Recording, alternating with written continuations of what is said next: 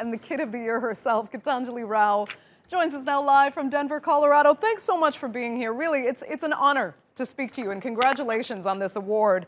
You know, I gave the most general description of your creations there because there have been several, and each one of them really is as impressive as the next. So, but start by telling me your personal favorite and why. Yeah, so first of all, thank you so much for having me. It's super exciting to be here. I think my personal favorite is actually the app that you showed up there. So Kindly is a service that's able to detect and prevent cyberbullying at an early stage. And it's just a cause that I'm super passionate about recently. And I've worked with UNICEF to help promote the importance of anti-cyberbullying. And I think I honestly see a future for it. And I'm really excited that people all over the world have started using it. Is there some irony in that, though, in that I've heard you're not even on social media? I mean, I am on social media, but it's honestly limited. Like, the time that I spend on social media is nothing in comparison to the things that I'm doing outside of that. Okay. You know, cyberbullying is interesting because it's, you know, it's this young dynamic of kids wanting to prove that they're better than someone else by taking someone else down and being mean. You know, and a lot of teenagers, well, I should say especially teenagers, a lot of kids really, part of this is that they have these more superficial aspirations. You know, they want to look good, they want to be popular. How much have you been able to convince them, you know, that being kind and actually enjoying science and technology are really what's actually cool?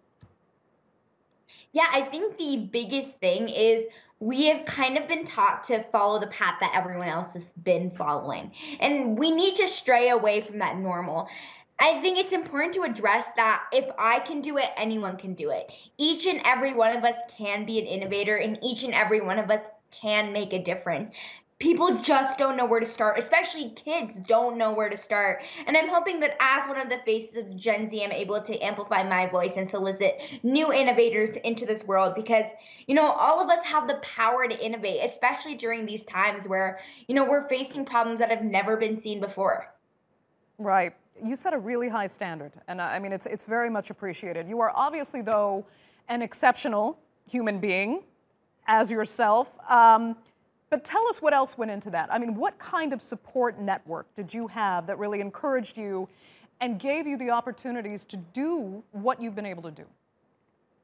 Yeah, and I could definitely let you know that I would not be here if it wasn't for the support of my parents and teachers and mentors along the way. And I think the biggest thing is I have people who believe in me, and that makes all the difference. Is even though I'm a kid, even though I'm, you know, exercising my passions for science and technology, there's something so different about having people who support you and support those goals.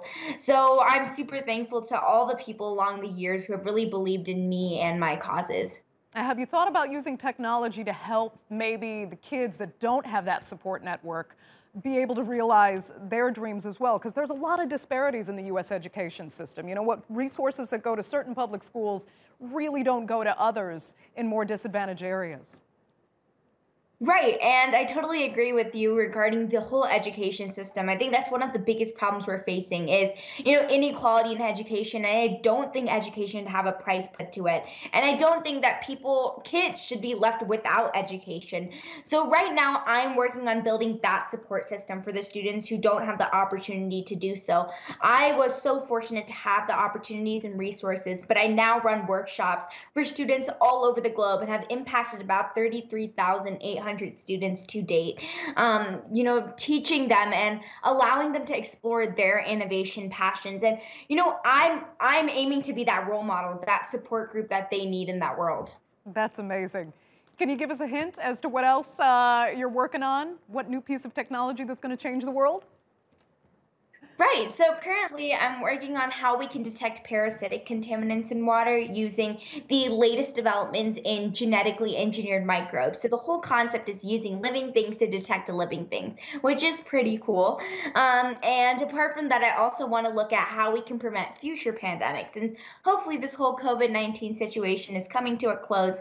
But obviously, I think that you know, we're not going to have to wait another 100 years to see another pandemic, especially with what's going on in society as well. So, yeah, I want to find some sort of data and analytics way to prevent that. Gitanjali, humanity is lucky to have you. Thanks so much for joining us there from Denver. We really appreciate it. Take care.